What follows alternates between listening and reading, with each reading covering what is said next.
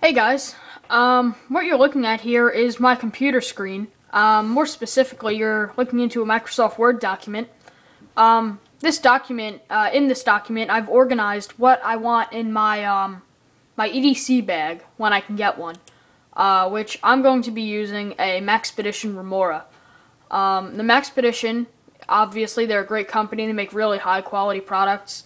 1,000 denier nylon. Triple polyurethane coating, which makes them basically waterproof.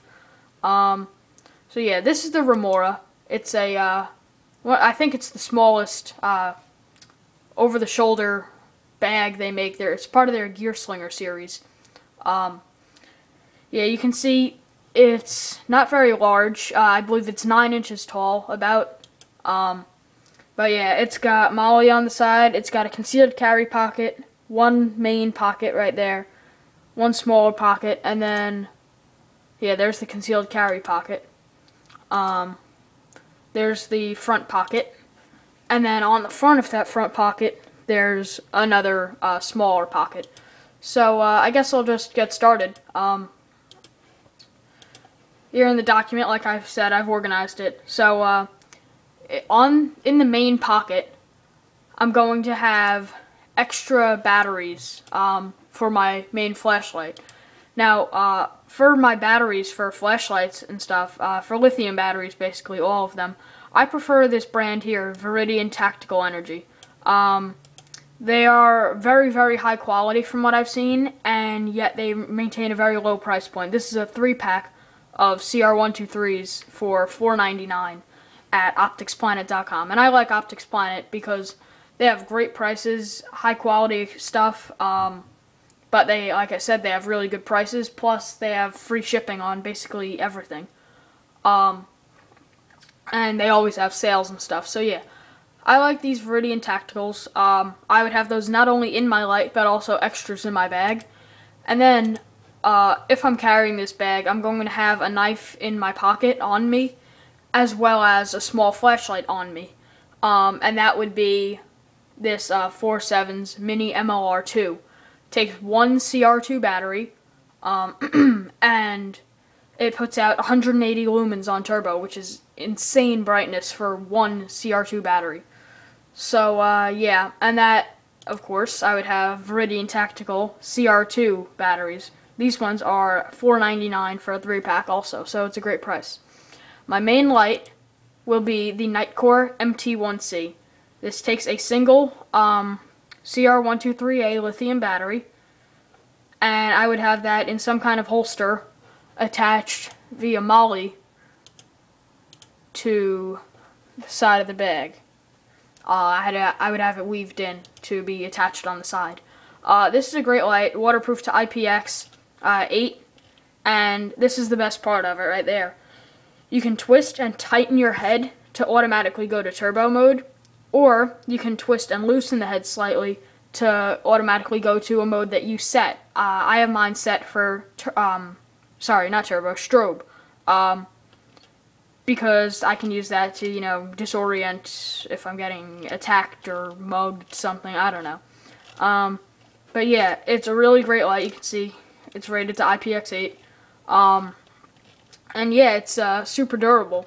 So it's a great light. I really like it. I actually just got it, and I'll have a review of it. Sometime this week. So look forward to that. So yeah, that would be attached via MOLLE to the side of the bag. Yeah, and then like I said, I'd have extra batteries for that and my pocket light. Then there it is. Down, this is the main compartment. You can see they have elastic webbing and slip pockets everywhere, Velcro and stuff, or loop fields, and it's very well organized. So down in the bottom there, I would probably have, I'm thinking 100 feet would fit nicely of paracord, 550 cord. I would probably use the safety orange or international orange, whatever they call it, just so I could see it easier. I don't know. I'd also have some plastic knives and forks and spoons and stuff. Just one set, probably. Not even necessary, but it doesn't hurt and it fits nicely. I'd probably have 1 or 2 MRE peanut butter packets, the accessory peanut butter packs because that's a lot of protein. It's a good snack, and it helps to have food in there. Plus, they will never go bad. Yeah, then I would have some Gorilla Tape wrapped around a card, and yep, one little of the packs of MRE toilet paper, because you know, when you gotta go, you gotta go. So that would be a useful item to have in there. So yeah, then farther down, also in the main pocket, it really isn't necessary, but I would have a fire kit, which would consist of some trioxane. And trioxane is what the military used to use as a cooking fuel.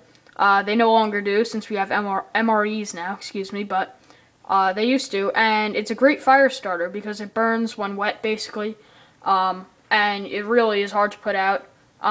So it's a great fire starter. It takes a spark easily and burns nice and hot and long.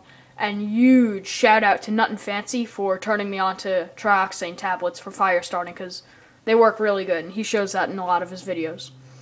So I would have that paired with a fire steel. I really like these Going Gear brand Mish Metal rods. They really throw big globs of sparks and molten metal when you strike them. So yeah, I'd have a lighter, trioxane, that ferro rod, the Mish Metal, and also probably a cheap little wire saw. Not really necessary, of course. It's not necessary to have a fire kit in here at all, but you know, why not? Barely takes up any room.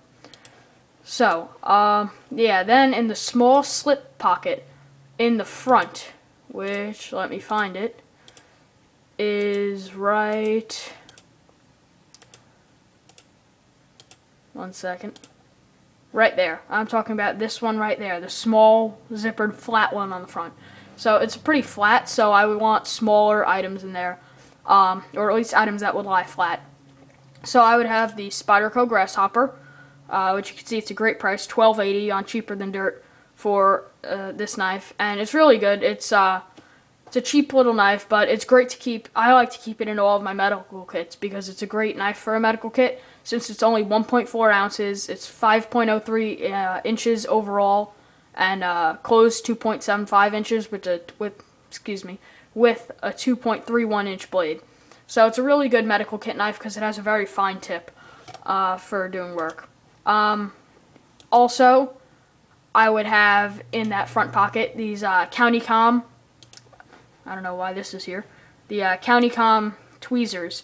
They're really good. They're government issue stuff. So yeah, that's really useful to have.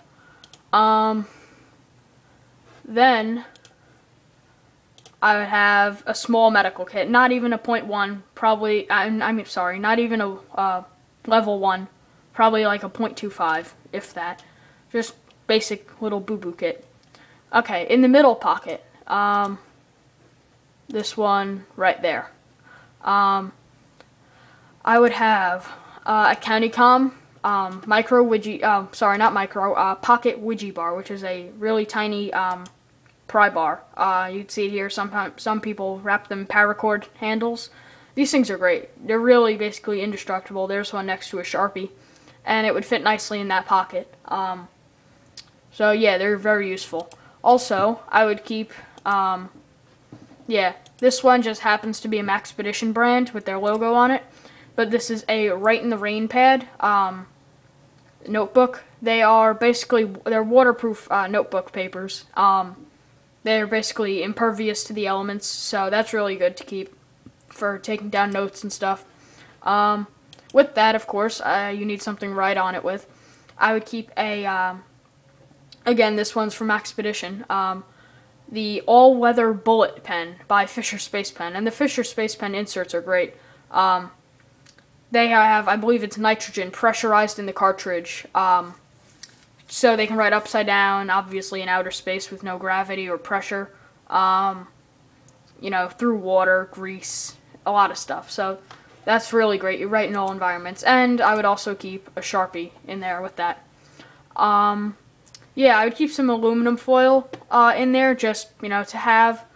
It's useful. And these CountyCom's not the manufacturer, but these micro towels, you just put some water on them, they expand up and become a nice, like that, like a cheesecloth material. You can also soak them in alcohol and use them to start fires.